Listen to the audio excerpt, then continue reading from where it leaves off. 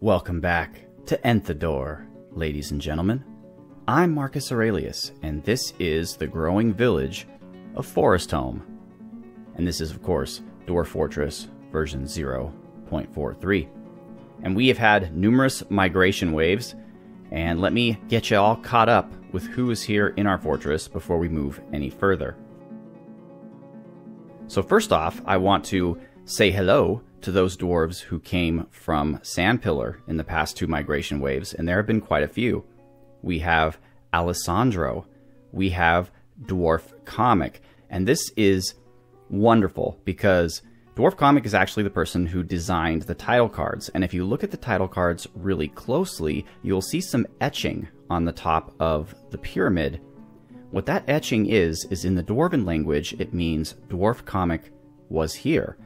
Well, now that's actually true, because Dwarf Comic is here, and that's great news for everyone, but Atlas, unfortunately, because I had to kick Atlas out of his Mason's workshop in order to make room for Dwarf Comic. So, sorry about that, but, you know, he is a legendary Mason, and he's pretty good at engraving, too, so he's perfect for that role. Anyway, we also got Grugnir, who was the priestess of our previous fortress, Sandpillar. So that's kind of weird. I wonder if we do no longer have a priestess in Sandpillar, or how that's going, but we'll find out, I guess. We have Jurist Fathog. We have Kratos Shadowban. We have Mathes, the Good Man Agzak, Ukor Steelclaw, Whitman, Zarek, and Zazakita. So those are the dwarves from Sandpillar. And then we have some new dwarves.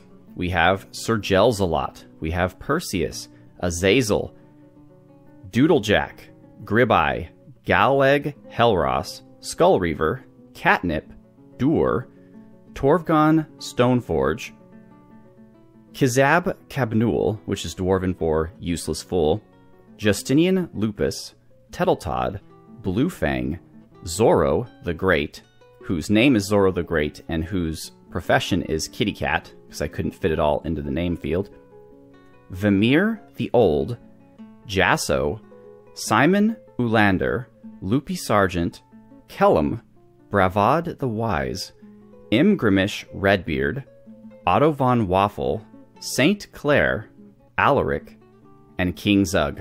So we're up to number 202 on the list, and just as a quick check, we have names that go all the way to 482.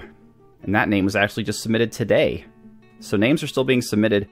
And I thought we were going to run out of names like relatively soon. And I thought I was going to have to put another list. But I'm starting to feel like this list is going to last through this entire adventure, through this entire multi-series event that I'm producing. Because considering so many people from Sandpillar are moving to Foresthome, we're not really adding a bunch of new names. We're only at 200 out of 2 fortresses. Now, we're going to get a whole bunch more dwarves, hopefully, but I'm thinking this list of names might last another 4 fortresses, to the point where maybe some people at the real end of the list, because people keep getting added, as you know, might not even get on, but we'll see. I'm trying to get as many names in as possible, but as of right now, we're not even halfway through the list, and we're probably more than halfway through our second fortress's named dwarf contingent, if you count in migrants from previously named dwarves. So that's an interesting fact I was not expecting. I was definitely thinking there would be some migrants, but not a ton that are previously named. So that's very interesting. Maybe human or player created fortresses tend to be a bit more transient than established fortresses that the history creates, and so the dwarves from that particular location are more likely to move. Maybe. I don't know. That's just my thought. But let's profile one of these little jerks. 164. Relatively old dwarf. That would be Sven Stoneheart. Alright, let's take a look at Sven. There he is. He is an agrarian, so he works in our farm, but he currently has no job. Sven is actually a woman, though, and Sven is not related to anyone. Worships Lemuel and is friends with a few people. Was Sven Stoneheart one of our starting 7? Must have been, right? If they're not related to anyone at all. Yeah, on friendly terms with most everyone. I finished up some work. I am very satisfied. She has been satisfied. Also lonely after being away from family. Interested near a fine bed. Disgusted while forced to drink vomit. Hopefully we've got the vomit drinking taken care of. Satisfied at work.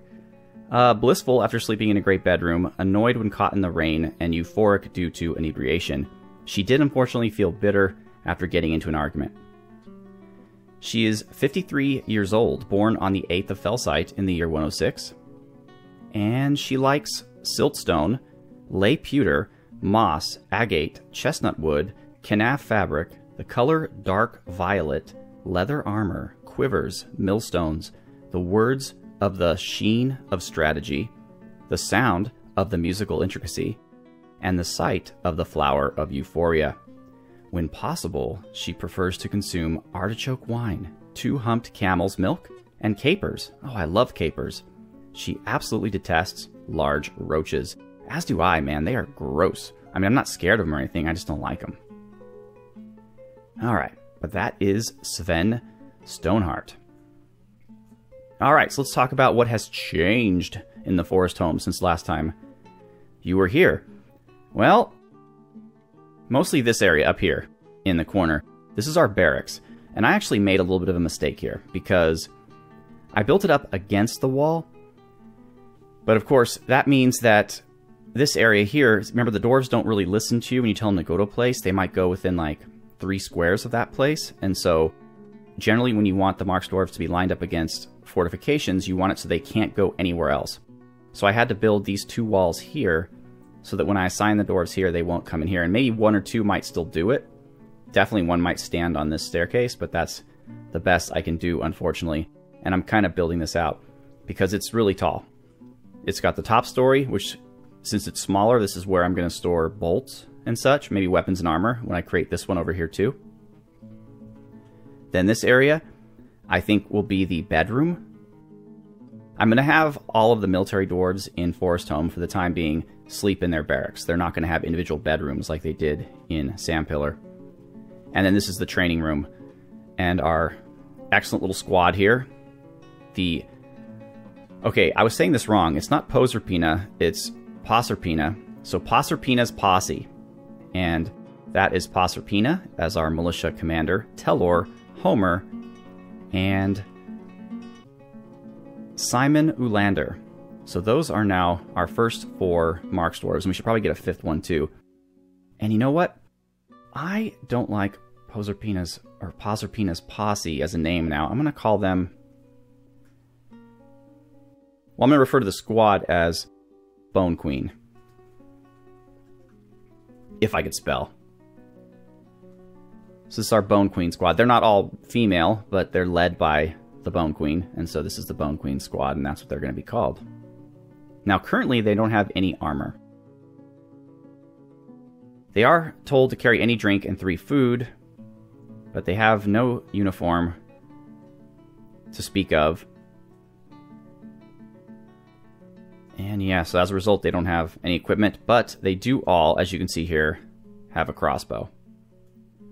So basically, I have no access to armor-making materials. I know that there are more metals in this area besides just the silver that I've found, but I'm faced with a dilemma because the FPS I'm getting right now is amazing. It's going so fast, time is moving, but as soon as I crack into the caverns, it's going to drop like a rock. So I'm kind of really not looking forward to digging down, but I know there's flux down there somewhere, and usually flux is below the caverns or between the caverns. You don't find it right near the top. And if I wasn't going to find iron like magnetite or hematite up near the surface, I might not find it at all. So I'm a little nervous about that. So right now I have silver, which is great for things like maces and warhammers, but pretty bad for armor. I am utilizing all of my silver currently for bolts. I'm making a ton of bolts. I've got, if you'll look here, I've got outside of the building itself, I have a smelter, which anyone can use. I have not walled it in. But then here, I've got my forge, the metalsmith's forge, where actually he should be making bolts. And here's where I'm storing the bars, like metal bars and charcoal bars. In fact, let me just double check what... I've kind of lost everything here. So this, okay, this is where the silver bars are being held, and this is where copper. So this is silver, this is copper. I actually don't have a coal pile yet, it looks like. So let's do that. Let's do a bar block area.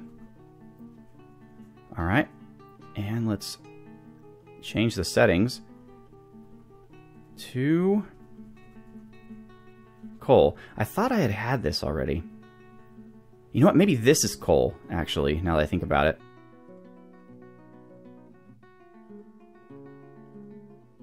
You know what? This is coal. Okay, so actually I'm going to get rid of that. We are going to remove designation.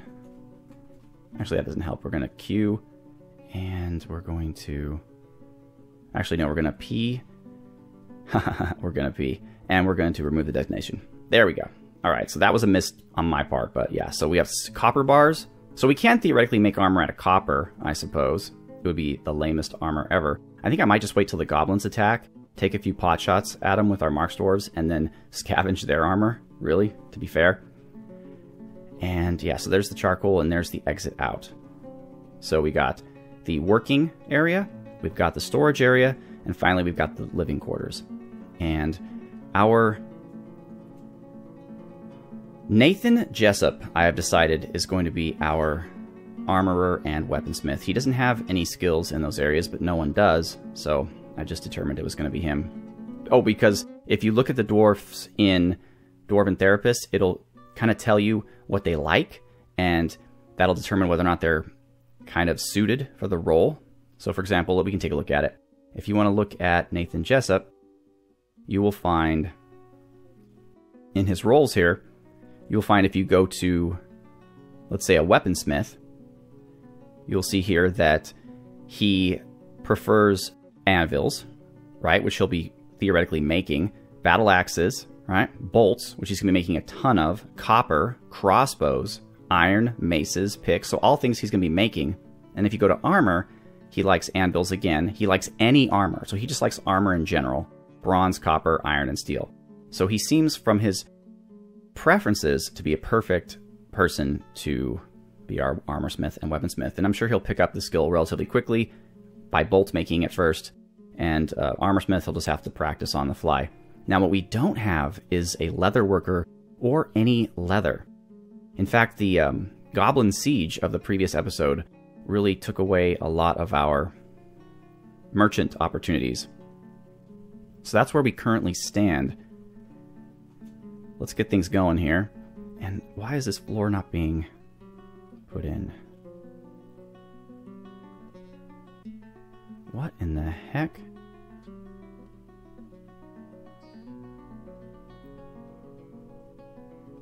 Oh, here we go. Or not.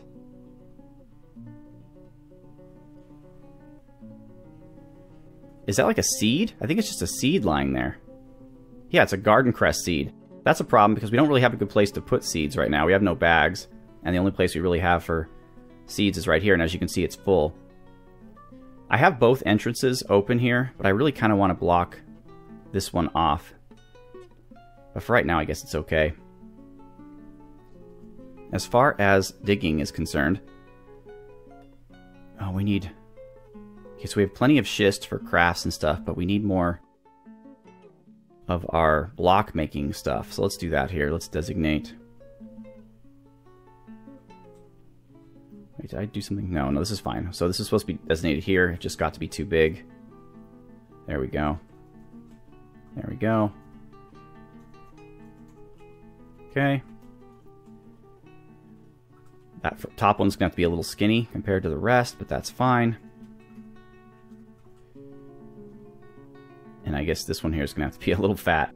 I didn't do a perfect job with these areas, but, you know, you do what you can. It doesn't have to be perfect, really. It's not, no one's living here. This is just where we're digging area to get stone.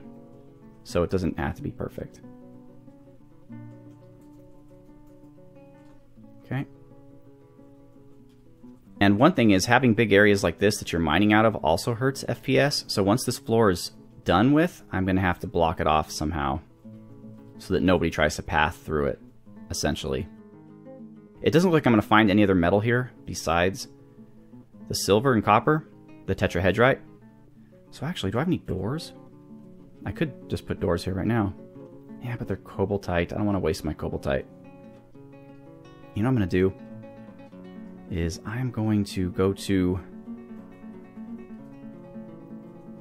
this Mason's Workshop here, and I'm going to request we build some doors. Let's do 5, and we're going to make them out of schist, because schist is the exact same color as diorite, which I think I was using up to this point. I think, are we out of it? No, that's right. Of course we're out of it. That's why I'm digging more of it. Come on, Marcus, you're better than this. It's kind of annoying to have to do the details on each one individually. I wish you could, like, do it as a group, but whatever. I'd rather be able to set what item I want it to be made of than not be able to do that, right? So, Dwarf Comic, why do you look crappy? Why are you blinking?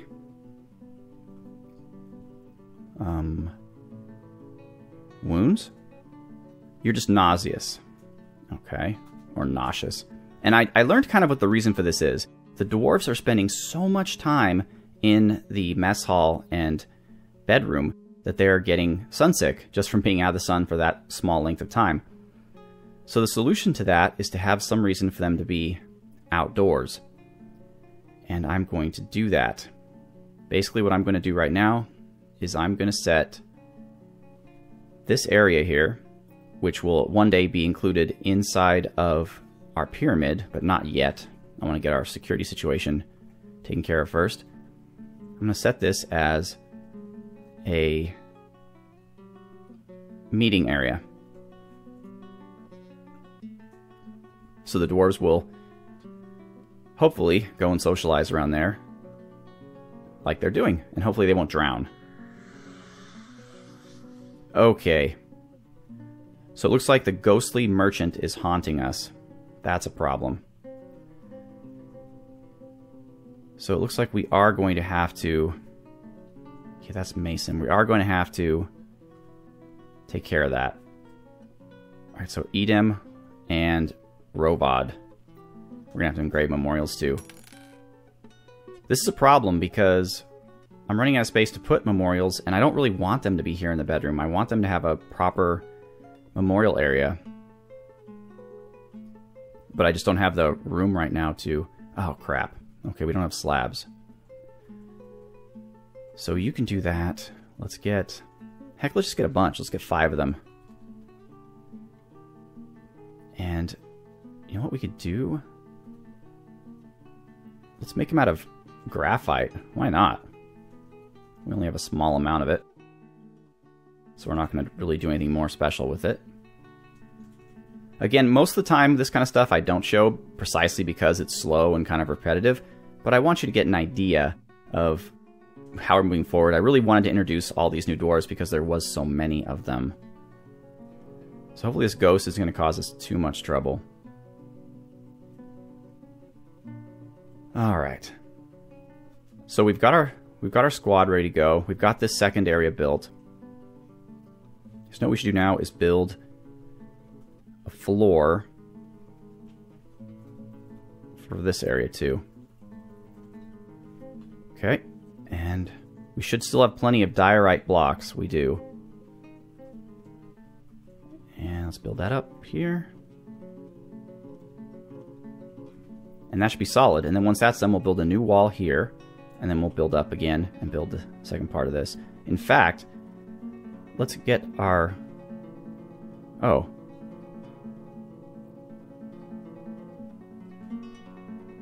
Right. Whoops. So D... N. Let's get rid of this staircase here. And then we'll build a wall there. But in the meantime, let's get a weapons stockpile, P. And this whole area will be devoted to bolts. And then this next area here will have armor and weapons. Because I'm not going to allow bins in this area, that's why it's so big. Okay. So let's block everything out here. Except for...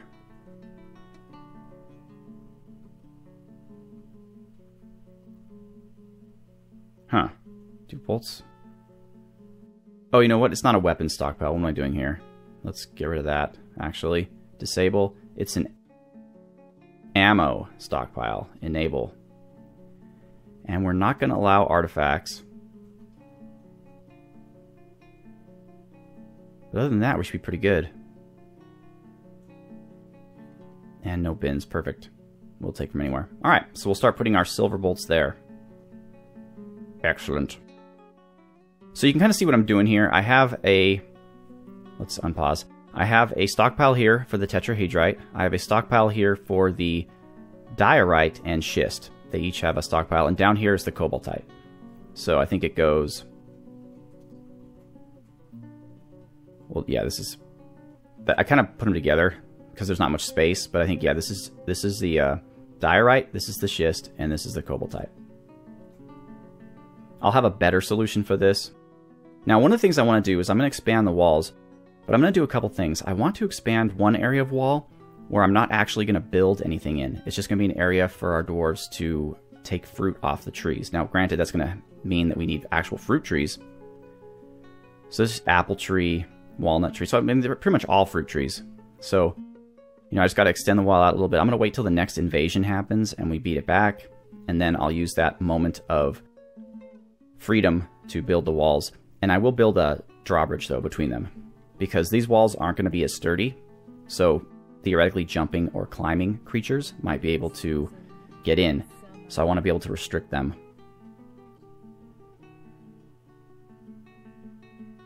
Now, the problem with building additional walls is that you have to make the decision, are those walls going to be defended? Like, if the invaders are hanging out around here, then it's not going to do me any good to have my marks dwarves here. So I could lure them, you know, by opening the gates and letting them kind of move closer to there. That's one option. Or I have to build fortifications on all the walls, which once I get a lot of blocks is possible. But now that we have the outdoor meeting area... Wait, who the hell are you? Oh, that's Grugnir, probably. No, that's Ukor Steelclaw. Oh, that's right, he was part of our tavern, too. Oh, shoot. He's a performer, but we have no place for him to perform. Well, that's not a high priority for us. The high priority is getting the barracks situated. Alright, that's perfect.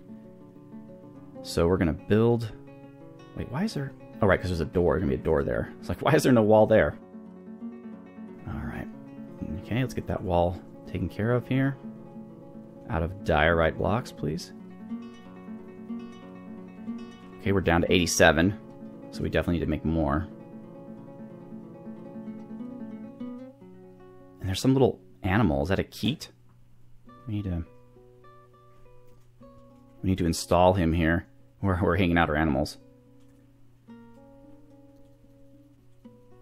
Okay, he's a bunny. And a buck rabbit and a piglet and a blue peacock. Man, we have a lot of crap here. It's so weird not having all the space you would normally have in an underground fortress. Let's put that cobaltite door here. And now that this is ready, we'll put our schist doors here. And again, the reason for this is so that we can lock the doors, and they will hopefully improve FPS when we're no longer needing this floor.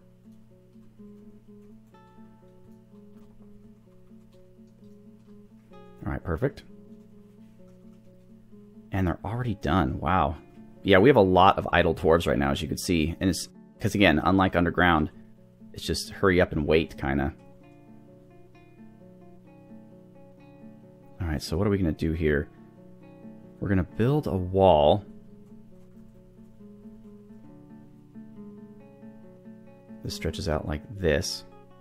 And then we're going to build a floor just like this previous place. Like this. Alright, perfect. And we can watch as that takes care of itself.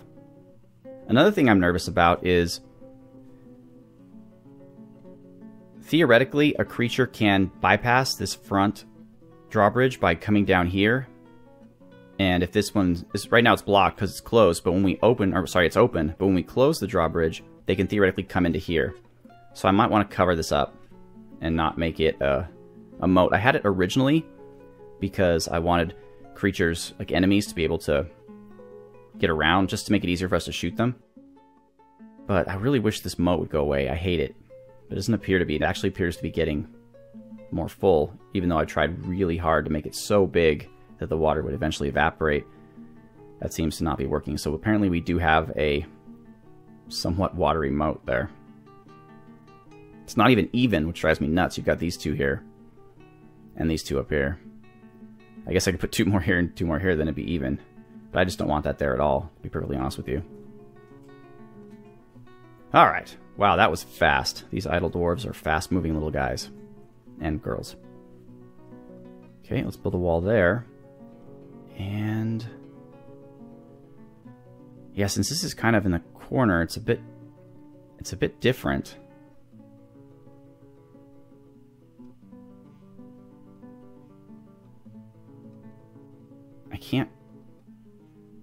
I can't really put an outside wall.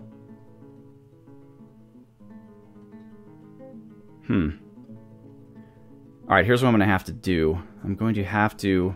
it's going to be ugly, and it's not going to be symmetrical, but I'm going to have to remove this wall here. We're going to have to make this a floor. And then the wall will go up like this. That way, this can be a door, and it'll prevent, like... I could even lock the door maybe and prevent the doors from coming here, but anyways, it'll make that make more sense. So if we're going to have dwarves here in this corner, it's going to be an interesting setup. Although with all these trees, they'd be hard-pressed to shoot anything anyway. So I guess we have to, unfortunately, get rid of the floor here. Hopefully that won't... no, N. There we go.